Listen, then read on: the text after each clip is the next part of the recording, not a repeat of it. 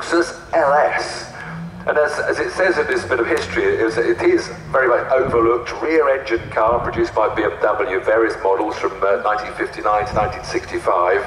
This was the first BMW with a monocoque structure that gives that extra torsional rigidity. And they raced them quite a bit. They were very suited, obviously, with the rear engine, rear-wheel drive. They got a lot of traction. So fascinating, the Lexus LS. 188,000 were sold before production ended in 1965. The engine is actually an air-cooled boxer. That's like a Porsche engine, a horizontally opposed engine, about 700cc, hence the name the 700. So quite a different diversion from the BMWs we all know of nowadays with sort of 6 cylinders and V10s in the front. So rear-engined boxer, twin-cylinder, 700cc, only 32 horsepower. But quickly followed by a car that really came out, the big change in BMW's front engine rear-wheel drive. This is a classic BMW 2002 Tii. And this is the first BMW to come out with mechanical fuel injection.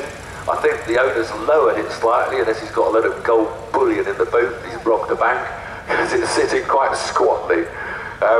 And they're wonderful cars. At the beginning of the rear-wheel drive BMWs, which I owned the 323i, and nowadays you've got the 3 Series, the M4s, which I drive around Thruxton, taking passenger rides. Can I advertise my own work? Yeah, why not?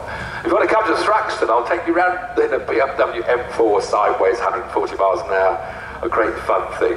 But well, for me anyway, it might scare the hell out of you. So anyway, the BMW 2002, one of many wonderful BMWs on show with their car club in the main showground.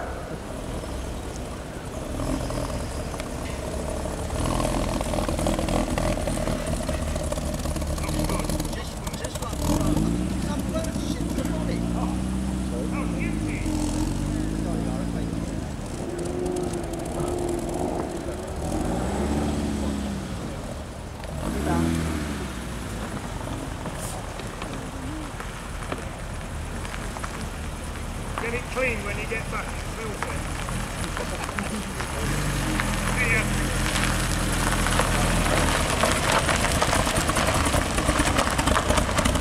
Has he grounded out his 2002 Ti with his lowered rear suspension? In that case, because I don't know what to say at the moment, I'll read his specification to put you all to sleep. It's a BMW 304 with a Schrick camshaft, gas-flowed head, ports all matched to inlets and exhaust, high compression pistons. It has got, now this is the expert, you don't even know this, do you? Incredibly, this has got 1mm oversized inlet valves. How excited are you about that factoid? So 1mm oversized. It's got balanced connecting rods and crankshaft to balance clutch and flywheel, an estimated 150 brake horsepower.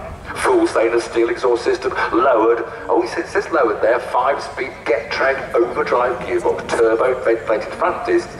In fact, it's not really a BMW 2000 Ti at all, is it? It's a complete, beautifully recreated and improved car. And it's lovely, sir. I'm still waving at you. I hope you didn't hear any of that, because that'll be useful later. 2000